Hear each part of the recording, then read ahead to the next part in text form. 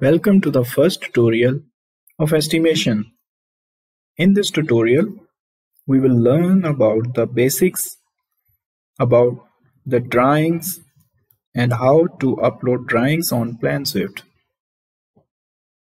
When we will open the PlanSwift, you can see here on upper left of the PlanSwift new tab. When we click on the new, a new window is open. You can see here the job number and description. In job number, we will enter the job number that is being followed in your company, and in description we will enter the project name. Now you can see here I am entering the project number in description, and then I entered the project name. When we move in the middle of that tab, you can see here the local new job location. In new job location, local is automatically selected. We will discuss in next. Next is the measurement type. Here you can see there are two commands, English and metric. We will select here the English that is used in US construction project. Then we will click on the next button. You can see there are many PDF files. Here I will select our desired project PDF files. We will open the folder where we will have placed our PDF files, and then we will select this project drawing. You can see here a lot of PDF files. I will select the project file that is needed to be estimated. When I click on the next button, you can see here the TIF files number. Here you can increase that number to make more visible and darker your drawings in PlanSwift. When we click on the next button and finish it, the drawings are being uploaded. This drawing has multiple pages, so it will take time. When all the pages are uploaded on PlanSwift, you can see its final display like that. It's here. You can see the first display of your project files. On the left side, you can see here all these are project pages, and you have to rename all these pages to make them visible so that you can easily go to your desired drawing.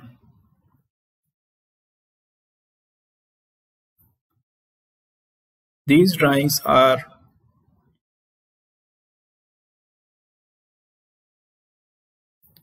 when you click on the page on the upper left side of the PlanSwift and batch rename pages, a small window will open.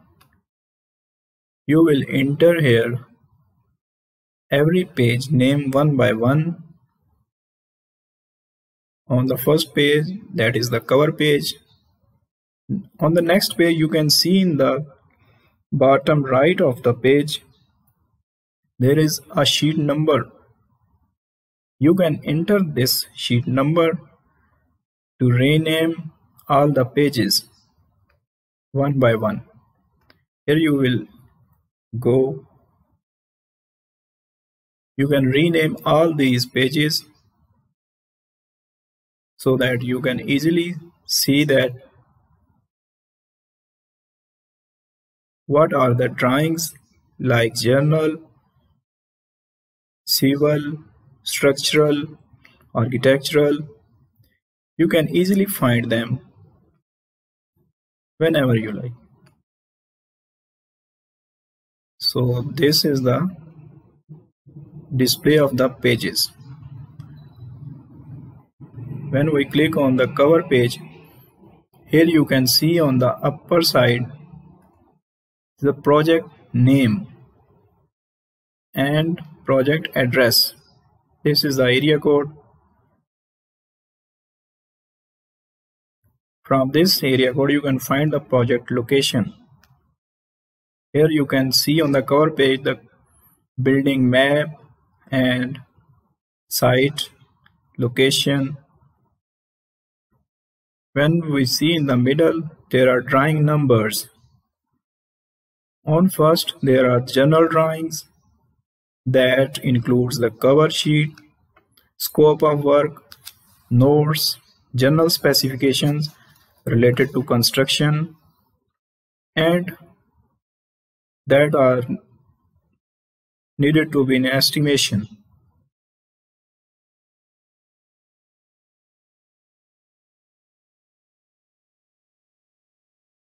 These general drawings will help you to see the notes. Next are the survey drawings. The survey drawings are all about the existing location or information about the project. It will provide you necessary information about the site, either it is plain or up and down, cut and fill details, or either the building is in earthquake zone, and it covers all the necessary information about that. Next are the civil drawings. The civil drawings will cover building outer side, utilities, civil line connections related to government, water lines, and buildings, information about the civil surveys.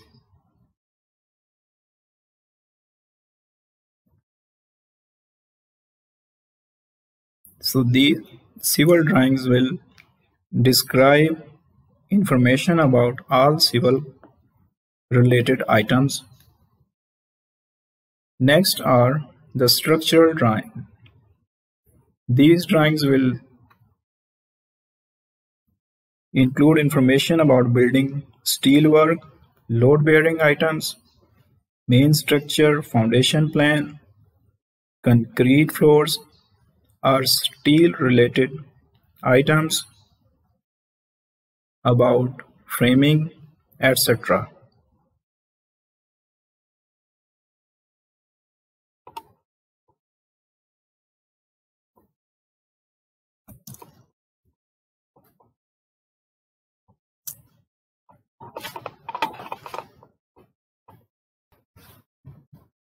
Next, you can see here the architectural drawings.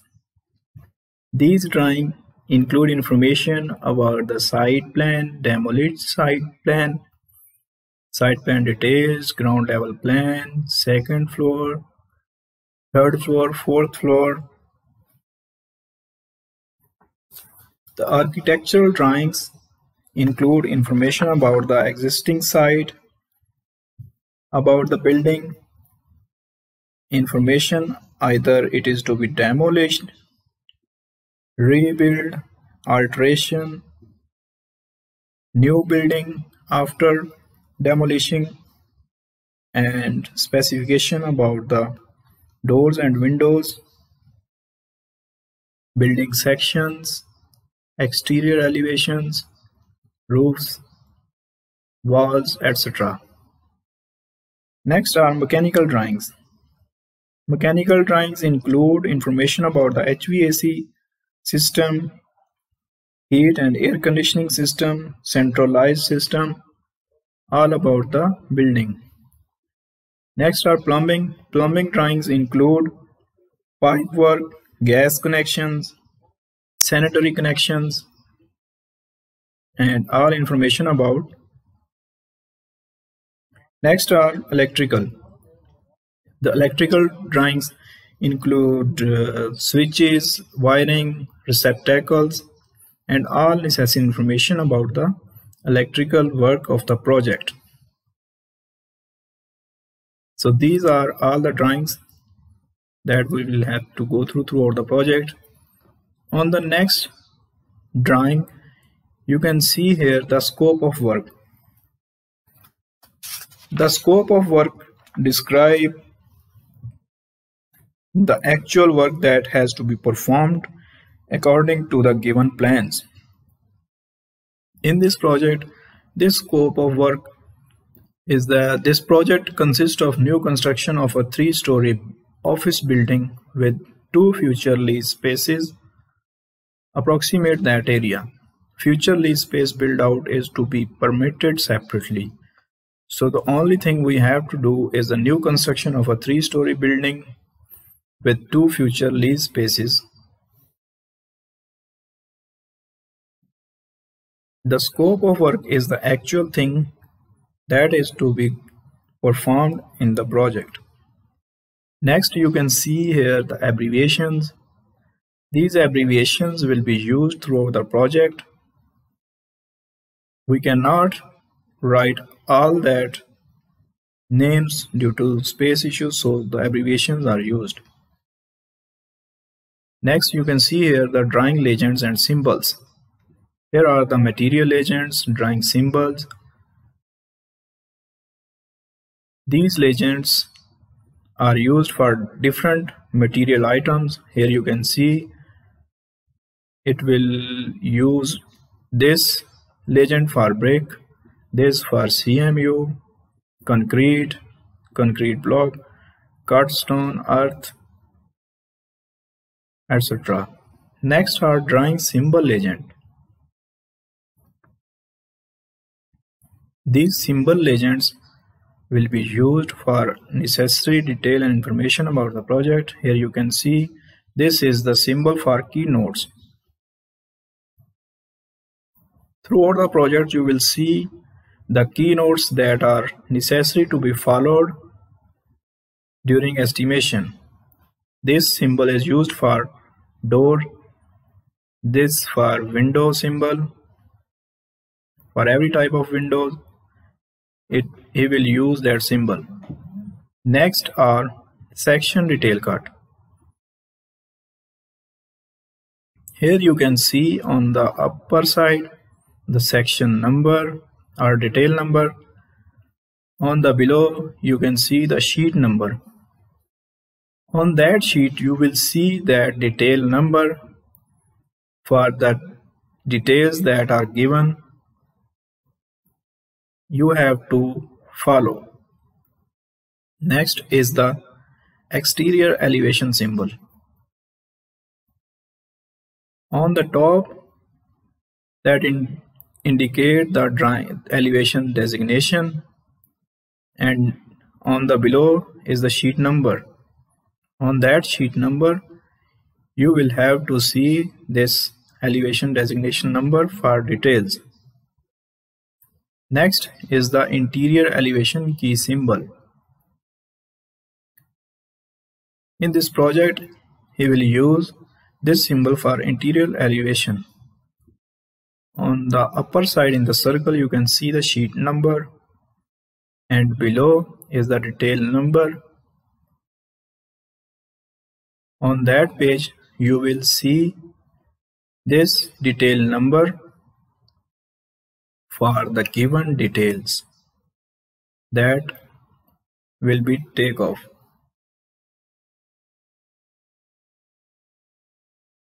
Next, you can see here the symbol about the room and room finish. On the upper side, you can see the room number. In the middle, On the upper side the room name, in the middle the room number, and the below floor finish. In this symbol it will be describe the details about the room and floor. Next is the symbol used for walls. In this project it will use this symbol for wall. In mostly US projects this symbol is used for drywall. So we will take off. Next is the elevation. Finish floor or top of concrete elevation. This symbol is used for finish floor elevation. If it is in minus or positive, you have to take it to the ground level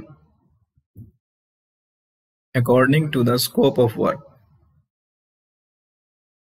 So this symbol will be used for finish elevation.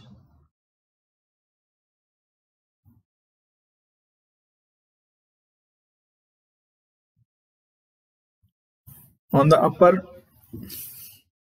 left side of the page you can see here the details that will have to be followed throughout estimation. On the next page you can see here the necessary details that have to be followed during estimation and takeoffs. These information is necessary for every step of the project construction. It will include details about the projects and execution. On the next drawing you can see here specification about the stucco system.